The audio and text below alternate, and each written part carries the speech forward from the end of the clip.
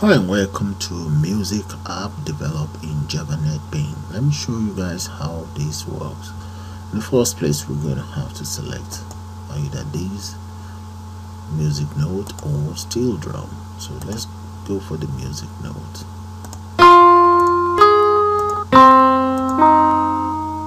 See that? And supposing we want to use the steel drum,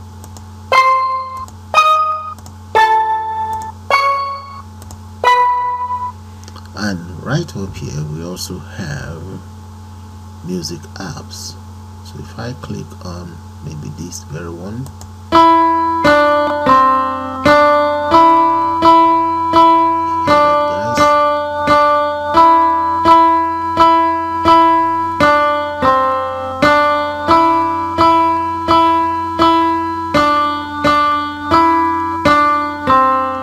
there, and that's how all the music apps works.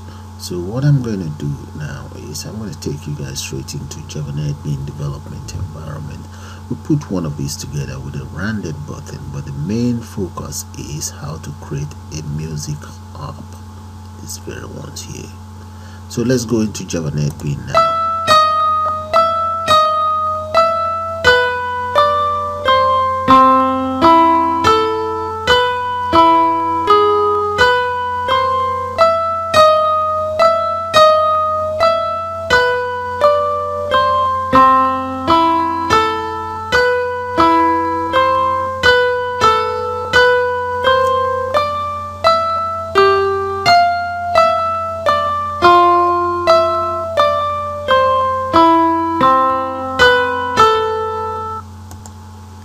Hi and welcome to Java NetBeans. Let's start by going to File and we select New Project.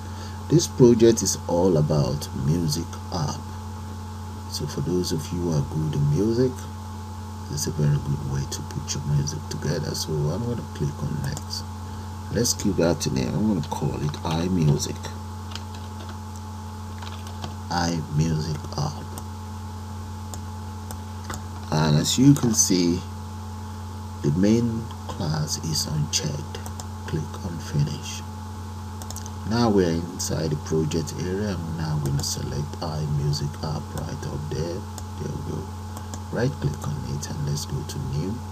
Let's select J file and JFrame, and right in there I'm going to call it iMusic apps, and here as well iMusic app. Let's click on Finish.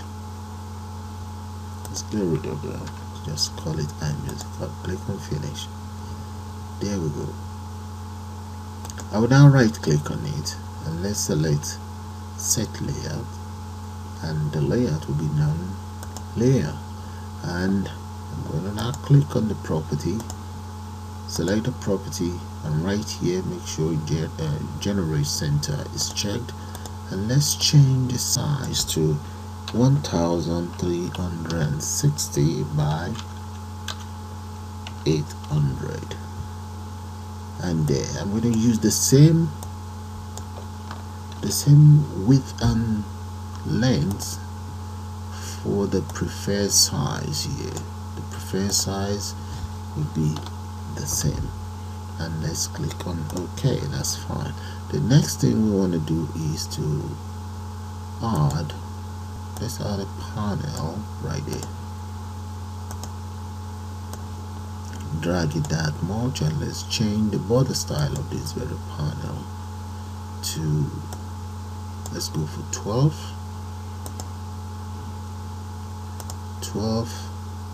Let's make the border let it be white there, and change this to 12, and the back color of this very border will make it black. Back color, let's go for black right there.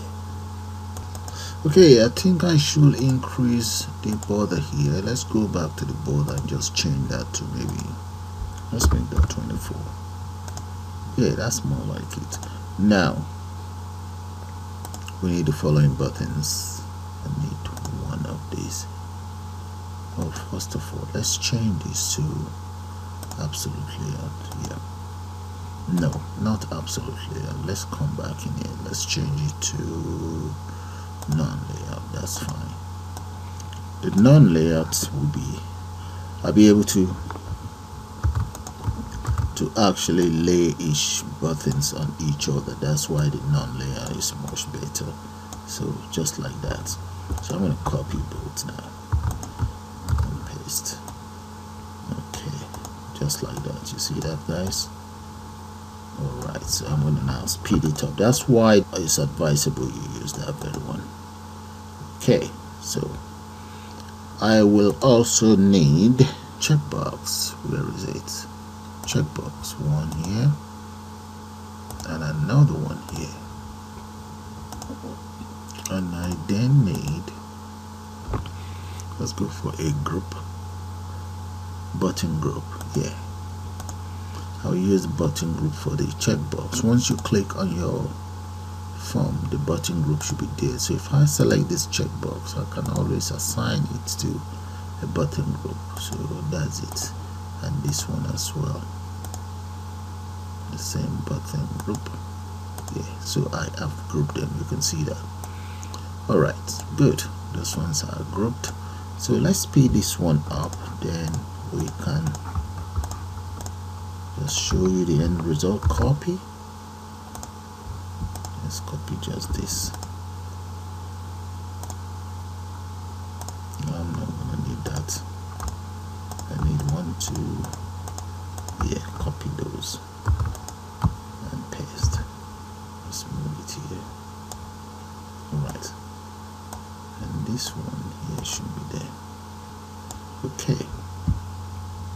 So what I'm going to do now is I'll just speed up the design of the whole interface, and I will get back to you guys. So paste this here. I'm going to need 3 of those anyway. 1, 2, and 3 right there. So let's speed up the design of the whole interface. Alright guys, this is how the design of my interface looks now that I've speeded up. So have a good look at it. Alright, so the first thing I would like to do is click on this and enter the following lines of code. But before then, let me show you guys the music notes that I intend to use for these ones before I start. Okay, very good example is Mary Had a Little Lamb. That's right, that's it right there. And the next one right underneath is London Bridge. We have London Bridge. We will not be covering Old MacDonald because that seems to be a little bit long. Let me show it to you guys. So if you want to do the same thing, that's it right here. Okay, before we start the coding, let me show you guys the music notes we're using. There they are. Okay, those are the music notes, and these ones are for the steel drums. Alright, so I'm going to close that. So the first thing I will do is let me double click on the, or right click and go to event, event and action perform right here. But before I can do anything, I think I'm going to have to import as follows. Let's come up here. Let me import the following libraries. There, those are all the libraries that I need. You see these very ones here? I'm going to be using those ones to convert the buttons to rendered buttons. So let's go back here, right click and try it again. Action perform, and right in here let's go for input string. Okay, in this case I'm going to call it audio.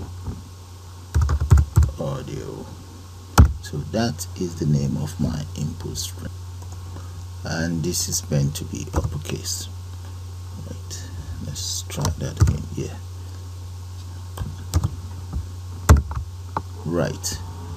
So the next thing I like to do now is I'm going to use an if statement to validate which of these checkbox is selected. So let's come down here and say if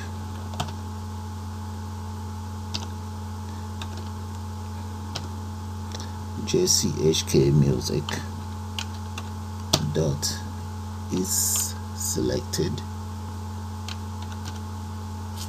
right, and this is what I want the system to do. Let's enter curly braces there. So right in here inside the if statement, I'm going to use try. Let's say try cache. Now let's say audio, which is the variable that I declared up there, equals new file input string.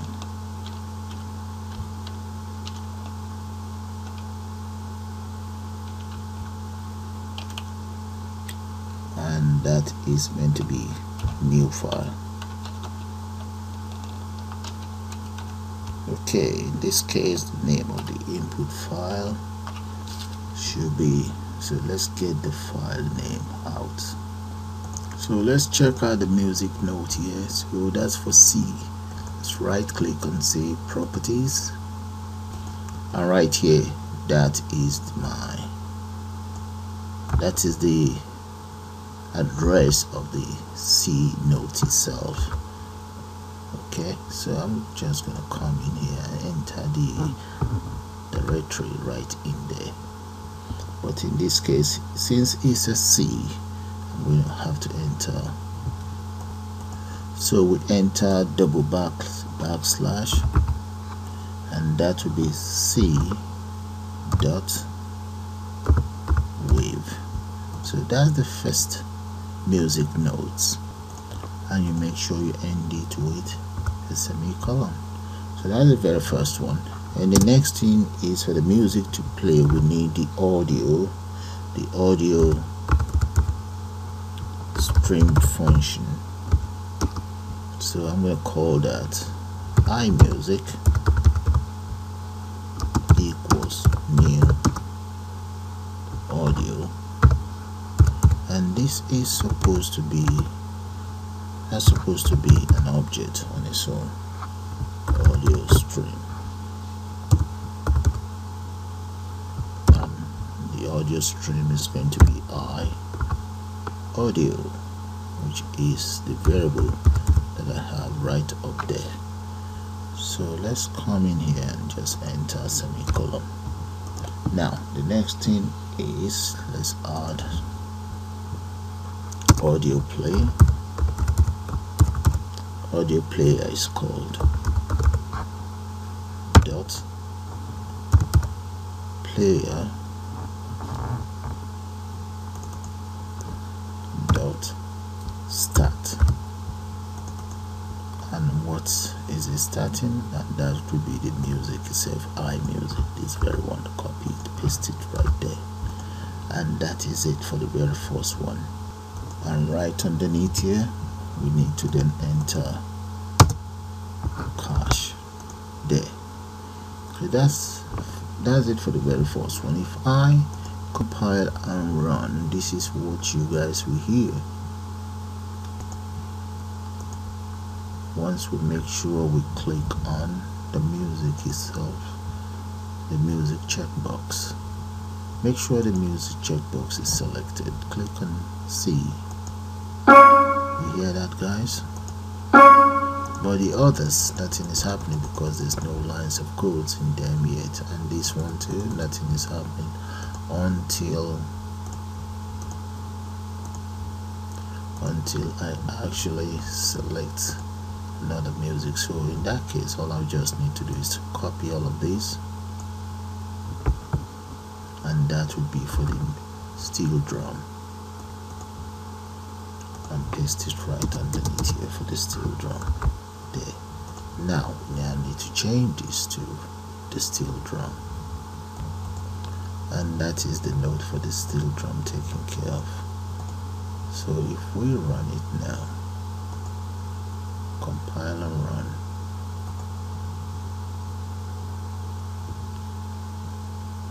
and click on the steel drum,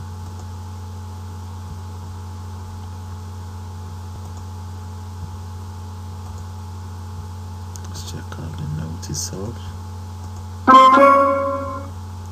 Okay, the steel drum is a little bit slow. Okay, hopefully the steel drum should be back in order now. So let's try it out now. Run it and select the note, music note. There we go. Now let's select the steel drum. You see that? But there's one thing I noticed: the steel drum and these are not working as expected. So let's come into the design, come back into the palette here and grab the button group, drop it there, go to the properties and change the properties of this. Let it be assigned to the button group 1. Yeah, I think 1, and the other one should be assigned to button group 1 as well. Right, okay, they are now 1. So when I run the program, when you select one of the check box, the other one should be deselected. Look at that, this one is selected now. If I select that of the steel drum, you see that is deselected, and so on. Okay, so let's go for music note D. So all we just need to do in that case is come right in here, go to action, perform, select all of these lines of codes, copy it all, and come right into the design itself. Right click on the D note, action, perform, and paste the copied notes right in there. And all you just need to do is then change the notes to D, and this one is D as well, and that's all there is to it. Okay, all we just need to do now is to change the notes. That's a D, and there we go. Let's get rid of that. That should be, yeah, that's fine now. So if I run it, let's see, select one of those. Okay, there we go, and that's C, and the other one is a D. So I'm just going to now speed up the whole process and I'll get back to you guys. Okay guys, all of these layer, the codes are all taken care of. Let me show this one to you. Action, perform, and that's the F key. I think it's F1 key. Okay, you can see it's the same. When any of this is clicked, it's checked actually. So this is the note it will play, and if I check that of the steel drum, it will play this very note. Look at it. Okay, it is the same lines of codes. There's no big deal to it. Right there. Okay, so now let's take care of the ones we have up here.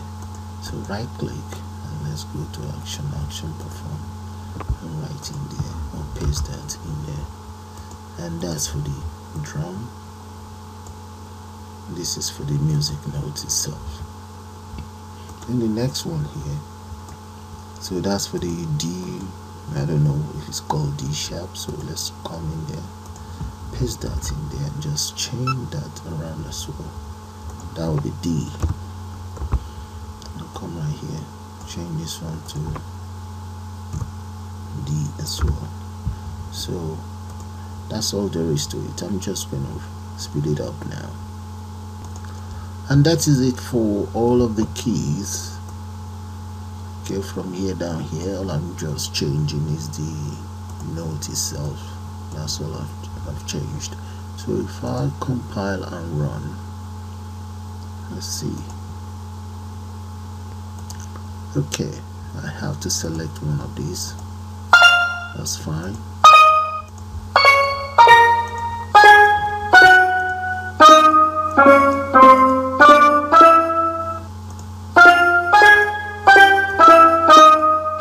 That is fine. It's working as I want, and this works as well.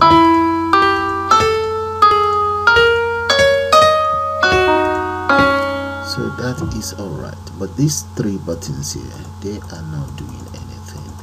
The whole idea of this is to combine all of these notes to make up these, and to also make up the Mary Had a Little Lamb and London Bridge is Falling Down. So that's the whole idea. So let's see. Okay, let's see the full LEs. Alright, with the full LEs, so I'm gonna come in here, right click, and select action perform there. But one thing is, let me show you guys the music notes for the full LEs. Okay guys, that's the notes for the full LEs. Okay, so I'm going to start with E1, DS1, E1, EX1. So let's drop that down. So I suppose you guys have seen it anyway. Look at it, take a good look at it. That's all we need to make up. So minimize that. The first thing I like to do is to declare my music here, input string. So I'm going to copy that. Let's go back in here, right click, action perform, and paste that in there. Then the next thing is I'm going to use try cache. Okay, let me do this first. Let's say thread dot, no, we want it in lowercase, thread, that would be dot, come right here. So what will happen is the system will now ask me to use try cache, and I'll press enter. Okay, so if I come in here, so let's just surround statement with try cache. There we go. Alright, so it's surrounded with try cache for me there. So all I just need to do now is I'm now going to copy E1. So let's go for E1. There we go. So double click or right click and go to the codes in there. There it is. So I'm just going to copy here from here down here. Yeah. Control C, and now let's go in there. Let's go into our right click and action perform, and right here just below this I'm going to paste that there. So that is the first note. Yes. That's the first note. So I'm going to copy the same note, copy it, and the next one according to the music is DS1. So paste that right underneath here, paste, and change this to D. Okay, that's D underscore S1. Now what I'm going to do is, because the note is actually E1, DS1, E1, EX1, I'm just going to copy that. So copy these ones from here, because that's the second line, and paste it right underneath here. Okay, I guess you guys get the whole idea. So if I run this one now, let me run it before we speed it all up. Let's see.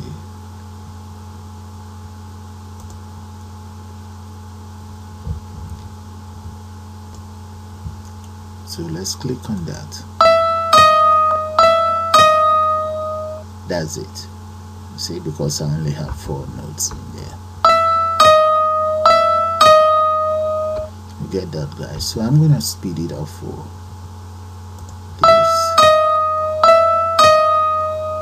this very bottom and this very one. So let's do that now.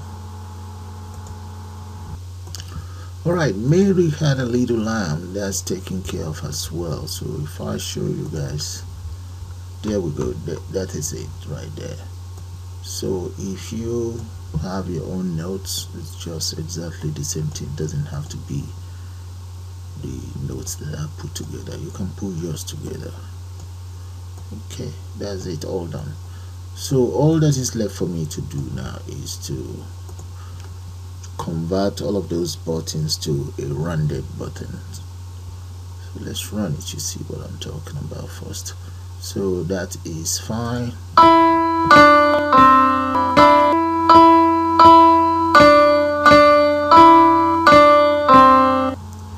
And that's Mary Had a Little Lamb.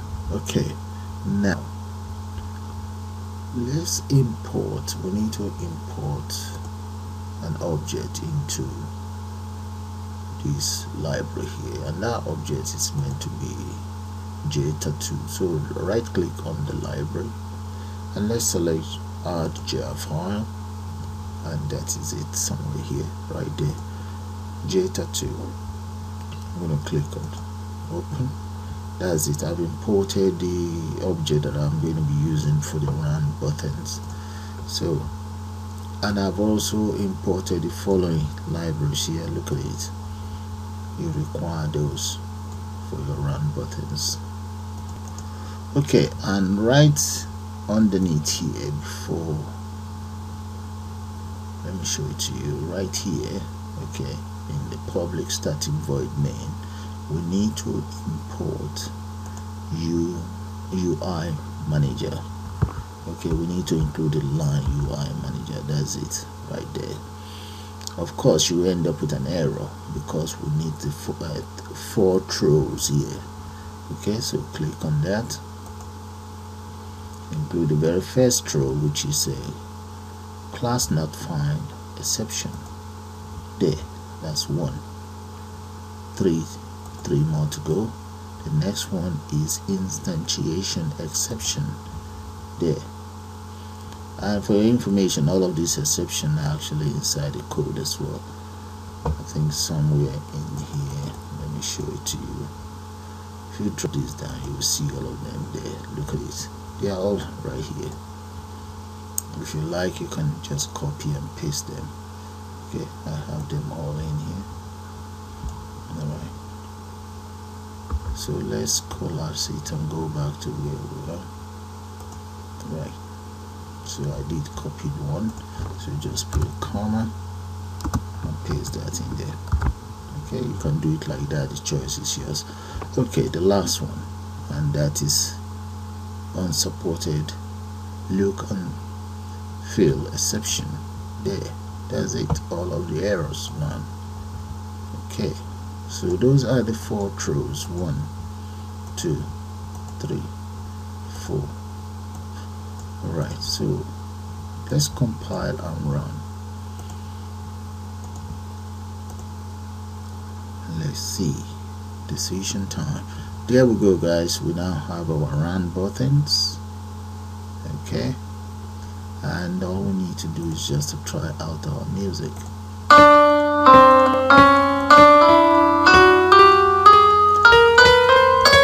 And it's fine. So let's try this out now. The apps, my 3 apps there.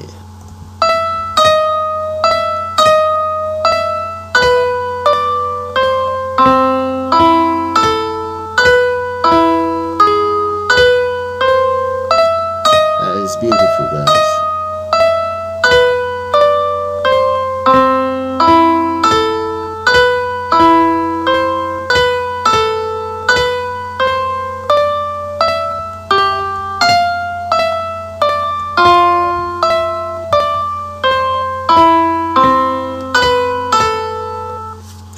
There.